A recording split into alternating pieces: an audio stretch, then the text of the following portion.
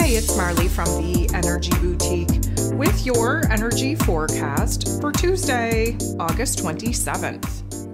So we have the moon in Gemini energy again here all day. Of course, we just had this last quarter moon pop off in the Gemini energy here yesterday, which is a turning point, a pivot point, if you will, of now processing, analyzing who and what needs to stay and needs to go. We are going to be in elimination and releasing energies from now until the new moon in Virgo, which of course is popping off on the 2nd of September.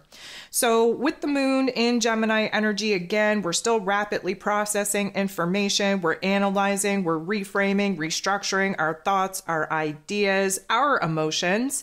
We definitely have a lot of pressure in the head. Go ahead, take a listen to the ascension forecast for this week to understand where all of these energies are manifesting.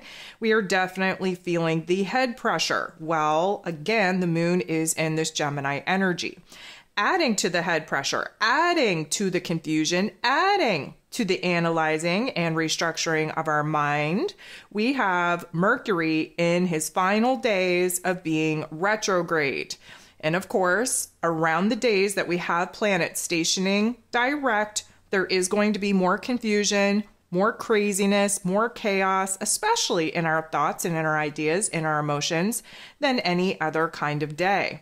So we have this, let's call it urgency, this impulse, if you will, to really decide to choose to start kind of moving in a new path, in a new direction.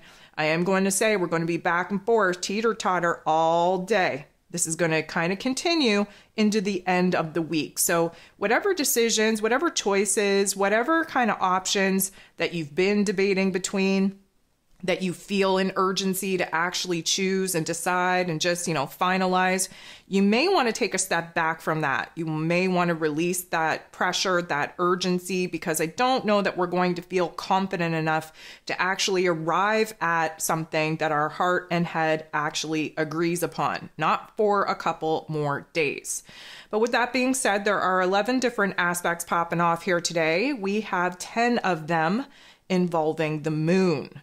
So we are going to kick the day off with a little bit of a change of heart, a change of mind, because the moon in Gemini is going to be making a very awkward interaction with Pluto, the great transformer, who is retrograde in Aquarius energy. So again, this is air on air action. We have the mutable Gemini energy wanting to force change, wanting for some adjustments, for some decisions, for some choices, while the Aquarius energy that Pluto is retrograde in has us focused on the future. We have to have a vague idea of a new goal, new target, new vision, new dream in order for us to break it up into small, manageable pieces that we actually have power and control over in this present moment, in the here and now. Pluto intensifies things, thus the intensity of wanting to decide, wanting to commit, wanting to choose, wanting to make a decision. We are going to be teeter-tottered again with this energy. With Gemini energy, we always are on the fence, always teeter-tottering back and forth between the pros and cons. This is definitely going to allow us to really kind of examine our not so nice, not so supportive, not so positive narrative and actually flip the script into something a little bit more positive, a little bit more in control of what it is that now we want to start to pursue. We have Venus, the goddess of love, beauty, worth, pleasure, and money in Virgo energy, again, helping us to kind of analyze the finer details, the finer, let's call it nitty-gritties of our wants, needs, and desires. Venus is going to be trining, beautiful interaction with Uranus, the great awakener, who is in Taurus energy. So this gives us earth on earth action. The Virgo energy that Venus is in is a mutable earth energy, which means that we're making some changes, we're making some adjustments, we are restructuring our worth, our values, our wants, our needs, our desires. The fixed earth energy that Uranus is in is very stabilizing. We want to stay in the present moment and really examine the areas of life that we could do better in, make some improvements in, make some adjustments in order to provide us with a little bit more safety, security, and stability, more certainty than anything else. Uranus, of course, is the great awakener. He gives us a huge bolt of electricity to shift our perspective, downloading us with aha moments, light bulb moments going off as well. This is definitely going to stir some feelings, and I'm going to give just a little bit of time to break this energy down. First of all, we have to expect the unexpected when Mr. Uranus is in play. And because this is with Venus, we have to expect some unexpected feelings rising to the surface. Maybe we're having a major change of heart.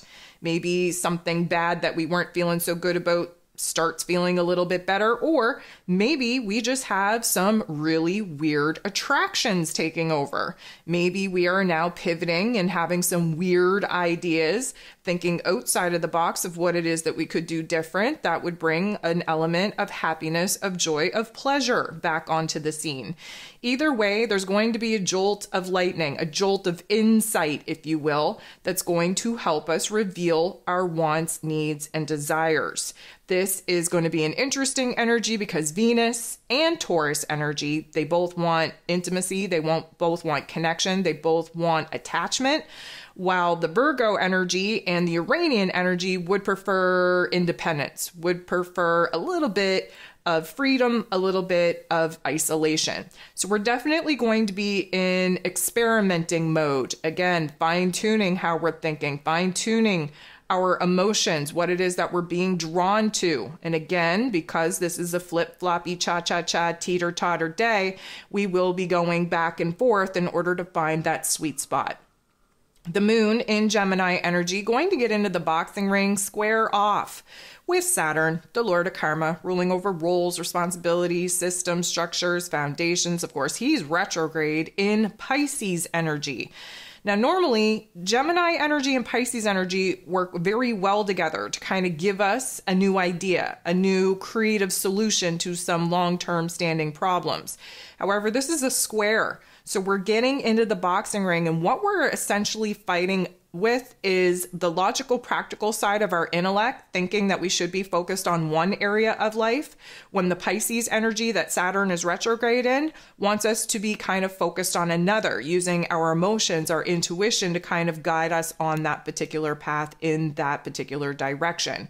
A square is illuminating where it is that there's a power struggle, where it is that there's a growing pain. And emotionally speaking, we need to wrap our head around certain concepts, certain ideas, certain circumstances and situations before we can, again, remove the aspects and elements that are no longer supporting us, no longer making us happy, and then B, start building better boundaries, better foundation, better structure on something that is going to be supportive in our new goals, new visions, new dreams. The moon in Gemini then going to come up to, bump into, team up with Jupiter. Jupiter being the planet of growth, expansion, beliefs, abundance, and blessings. He's been in this Gemini, really pushing the boundaries of our mental plane, of our thoughts, of our inner dialogue, of our narrative, and of the options and opportunities that we actually have to grow, to heal, to move on towards something new. Now, a conjunction is just as much of an ending as it is a beginning, and lucky for us, where Jupiter is concerned, we're putting some confusion behind us. We're putting, let's call it, some resistance to the changes of growth, of healing, of repairment behind us. And essentially what we are beginning is this new optimistic narrative, this new positive mindset, this new, let's call it, shiny perspective. And this is definitely going to help empower us, make us feel a little bit more in control over our heart and over our head. The moon is then going to make a positive interaction with the North Node in Aries energy, which is highly suggestive that whatever just popped off, whatever insight we just had, whatever light bulb moment we just had, is definitely helping us piece together some options, to take some steps, to take some moves into a new path, into a new direction. The moon is then going to sextile, beautiful interaction, with Mercury. Mercury, of course, rules over the Gemini energy that the moon is in, and Mercury being the ruler of the mental plane, who is currently retrograde, last day of being retrograde in the heart and soul of the zodiac in Leo energy. This is an opportunity for us to get our heart and head on the same page, meaning we have this new passion, this new desire, this new want, new need to make a change, to do something different, to build something new, to pursue something new. And for the first time in a long time, although it may not stick around for very long, we actually have the vision, the perspective, the inner dialogue, the inner narrative to actually support this pull in a new path, in a new direction.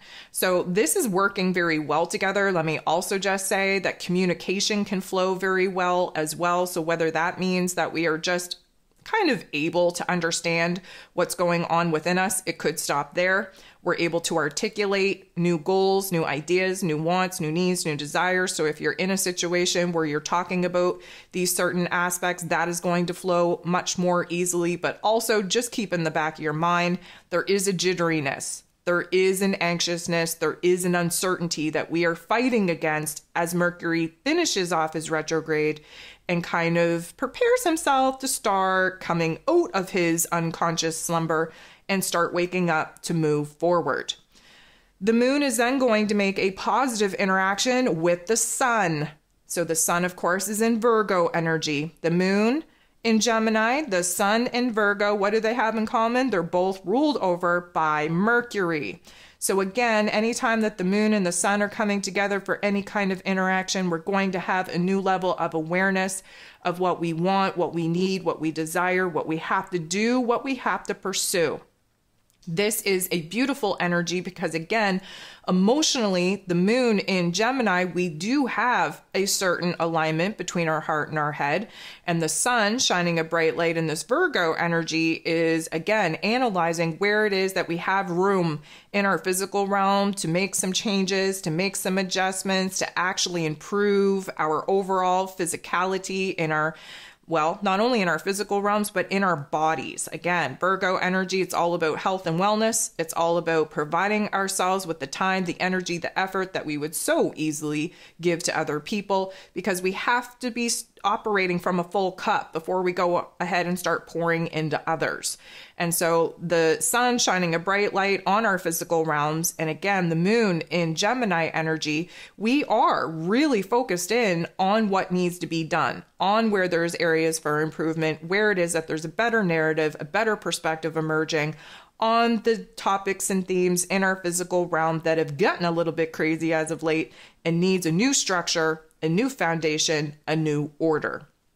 The moon will then sextile Chiron, the wounded healer, who is retrograde in Aries energy. A sextile is a beautiful interaction. So we are starting to see this new version of self as a healed version of self. We're giving ourselves a little bit of a pat on the back, if you will. We're open to kind of seeing ourselves from a positive narrative, a positive perspective. We are definitely encouraging ourselves to continue the energies and efforts that we have been putting into healing certain aspects of self. And overall, we're just really becoming a little bit more comfortable, a little bit more familiar with the new ways of operating, the new ways of just observing the world around us, observing the issues, the areas within ourselves that do need a little bit more, let's call it healing energies applied to it. But overall, we're not defeated. We're not challenged. We're actually feeling good about ourselves, about what we've been doing, what we are doing, and what we now want to continue to do. The moon is then going to make a very positive interaction with Pluto. So we started the day off with an awkward interaction. Now we're getting into a gentle nudge in the right direction. The moon and Pluto coming together is definitely going to intensify our emotions, intensify our thoughts, but we are getting very, very mechanical, very calculated, if you will, with what we have to do from here.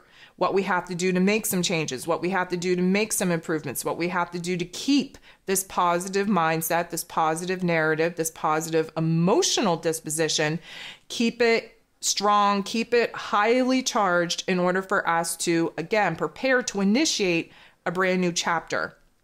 Let me also just say that Pluto is here to empower us.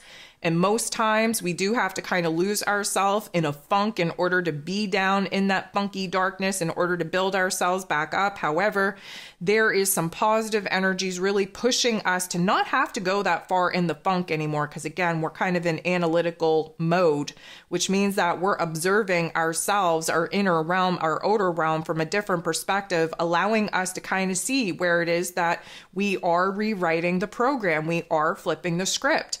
This is definitely going to, again, intensify the new wants, needs, and desires that we now want to take action upon and actually pursue.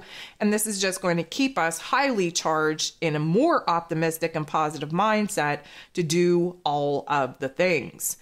The moon is going to come up to bump into, team up with Mars. Mars, of course, the god of war, ruling over our physical energy, our drive, our passions, our desires, even our anger. This is a conjunction, which means that, again, there is an ending just as much as there is a beginning. And what we're doing is we're feeding the fire. We're cultivating new inspirations, new excitements. We're stirring our inner realm where curiosity is concerned, where our impulse is concerned. There is a magnification, if you will, on new wants, needs, and desires. We want to get out in the world. We want to connect to the world around us, to the people around us. We want to do that because there is this, let's call it epiphany, that we're arriving at, that sometimes curiosity needs to be had where we have to push ourselves out into foreign territory to allow the universe to give us the light bulb moments that we're not going to get if we stick to the same environment, we stick to the same old, same old. So this is almost like our curiosity is motivating us to do something different, to put ourselves out there in a different way. We're building, again, cultivating the fire, the spark, the flame within in order for us to be well prepared to back the actions needed with some serious muscle. We, again, with Mars in this Gemini energy, this is about an aggressive plan, an aggressive strategy coming together so that we have a well-executed plan that we can start taking action upon in order to progress in a new path, in a new direction towards new ideas. So we're going to feel a new sense of passion, of excitement, of inspirations. We're kind of, again, tapping into a restlessness, if you will. We want to take action. We want to make moves. But again, with Mercury kind of on the fence, coming out of his unconscious slumber and preparing to go direct, nothing is sure, nothing is certain, nothing is stable. We're definitely feeling that instability. And just as we gain a little bit of clarity, we could have a wave of confusion come in and totally wipe out our focus, totally wipe out our excitement, totally wipe out the, let's call it, fire that we are building within. The last thing that we have going on here today is the moon in Gemini energy making a very positive interaction with Uranus, the Great Awakener, in Taurus energy. So this tells me that we are starting to really arrive at where we need to kind of take a well-calculated risk by breaking away from the same old, and even if it is a small baby step, that still counts.